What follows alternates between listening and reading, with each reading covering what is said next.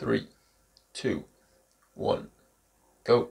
I previously built some engines that can run on compressed air, but recently I've been thinking, what if I could build an engine that just runs on atmospheric pressure? I found this syringe in the bushes near my house, and it gave me an idea.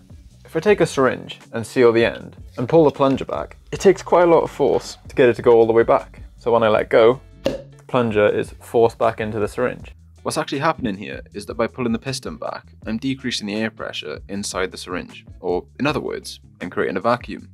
The low pressure air inside the syringe exerts less force on the piston than the air from the atmosphere does.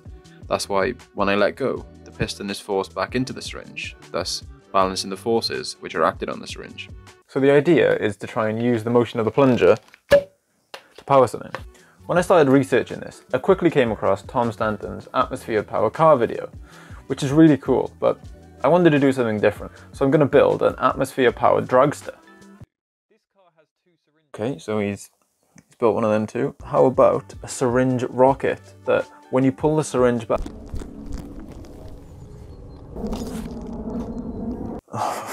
So as you can probably tell by the title of the video, I decided to go with an atmosphere powered plane. Say what? Yeah, so I changed my mind about halfway through this project, and I'm actually going to build a boat instead. So first of all, I'm going to try and make the engine. Is it even an engine?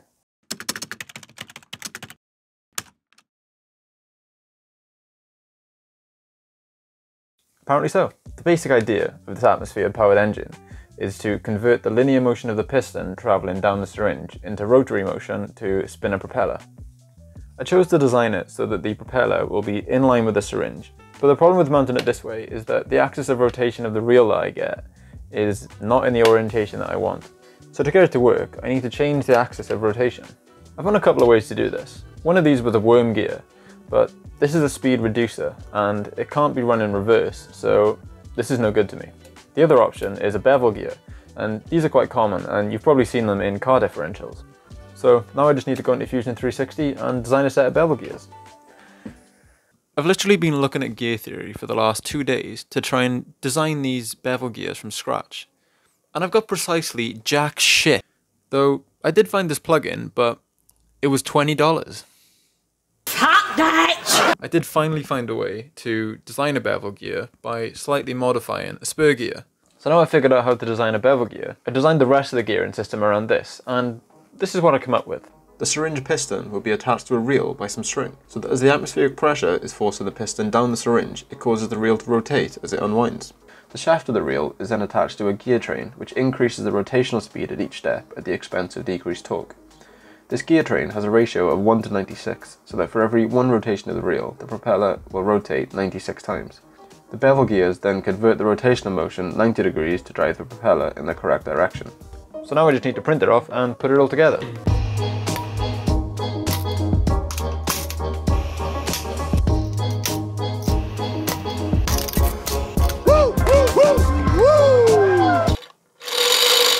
It's actually really fun to just play with the gears. So before going any further with this, I'm going to test it under load to see if anything breaks. Because something always breaks.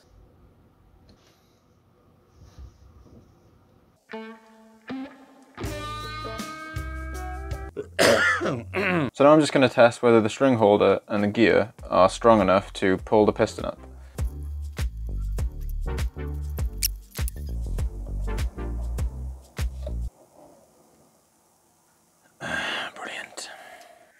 Right, well, that's clearly not going to work. So I've increased the diameter of the reel as much as possible while still allowing it to fit into the bearings. Let's try it again.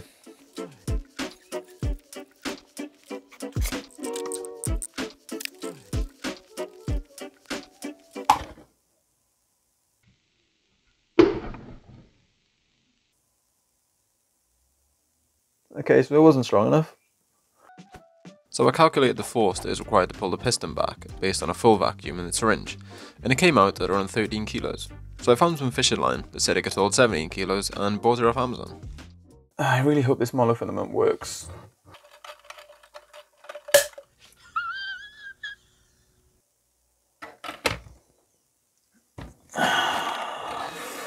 And that also snapped.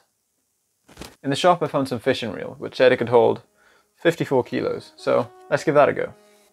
With a slight redesign of the reel to accommodate the new fishing line, I gave it a test and it all seemed to work fine. I don't think this is going to be powerful enough for a plane, so I'm going to pivot and try and power a boat instead. I didn't want to redesign the entire engine, so I tried to design a hull which I could attach the engine to. So essentially, I've designed this hull that needs to be printed in 2 parts. This is mainly because my 3D printer isn't big enough to print it in one go. The bottom of the hull will be 2 acrylic sheets which I will join together, and the sides of the hull will be made from some foam board which I was going to use to make the plane wings. Because I'm not printing this boat as one piece, and there's several joins, chances are it's not going to be watertight. So to try and make the boat watertight, I'm going to use this all-weather paint. Paint? It's fucking tape. I'm going to use this all-weather tape around the joins, and hopefully that will seal it. I could use glue, but the commitment scares me. The original engine remains the same, with the only difference being that the final drive to the propeller is now a belt drive. This is because I needed the propeller as low as possible in the hull so that it would sit on the waterline, and this was difficult to do with gears. Now there's a slight problem, and that is that I'm going back to university in about 3 days, and the weather isn't looking too promising. There's only one sunny day I can go and test the boat, and I've not even printed it yet, and it's going to take about 24 hours to print both parts. So I don't even know if I have enough time to get this done, but let's see what we can do.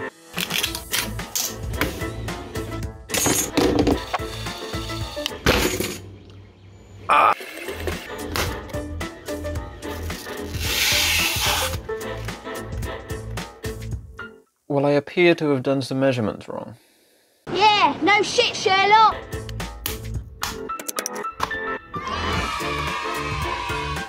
So now I've just got to put these polystyrene pieces in the side slots to finish off the hull, then I can put it in the water and test for any leaks. It floats quite well, but if I push down on the boat to submerge it a bit more, some leaks do appear, but they're pretty small, and the boat isn't going to be in the water that long anyway, so I'm just going to leave it like this for now. All that's left to do now is finish the assembly by attaching the engine to the hull, then I can wind up the engine and see if it runs. Winding up the engine took way longer than expected. I couldn't use the lever I attached because it caused the whole engine to twist in the mounts, and I was afraid of breaking something, but we got there eventually. One eternity later.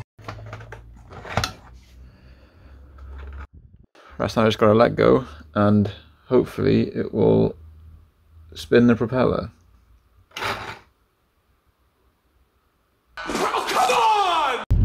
So as you can see, it's not ideal weather for testing a boat out, but it's probably a good thing because the boat doesn't even work, so it gives me a few days to try and work on a solution.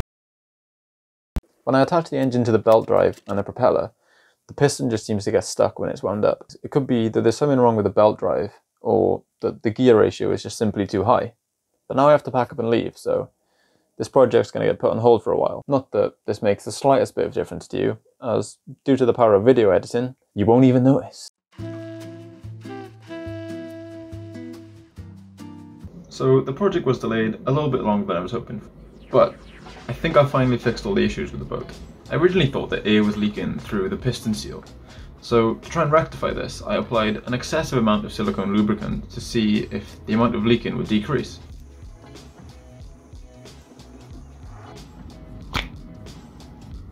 But this did nothing. Therefore, I realised it wasn't actually the piston seal which was leaking, but it was actually the syringe end cap. I proved this is what was happening by sealing the end off using some tubing which came with the syringe and carrying out the same test as before. And as you can see, it worked much better. The problem is though, is that I couldn't use this tubing on the syringe due to space restrictions. So I came up with a high-tech solution which involved taking some plastic from a bag of potatoes, covering the end of syringe with it, and then putting the cap on. And it worked. Sometimes my genius is... it's almost frightening. The other problem was with the belt drive, which wasn't gripping very well on the teeth and also seemed to cause a lot of resistance on the propeller. To fix this, I completely removed the belt system and replaced it with a gear system instead.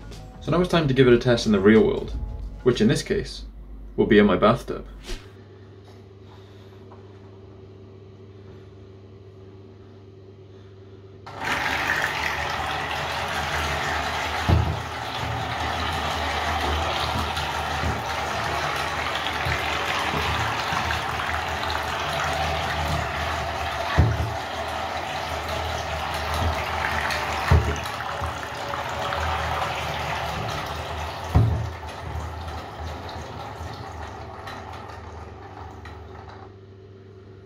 Then, just for the fun of it, I took it to a local reservoir to watch it spin around in circles.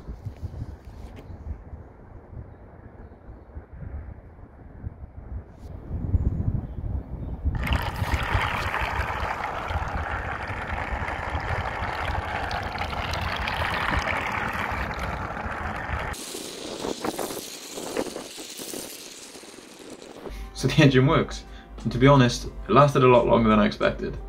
But what I didn't think about was that the propeller would cause the boat to continuously go in a circle. Despite this, I think this was somewhat a success, and it also leaves me plenty of things to work on if I was to do a version 2 of this boat. And if that's something you would like to see, let me know down in the comments.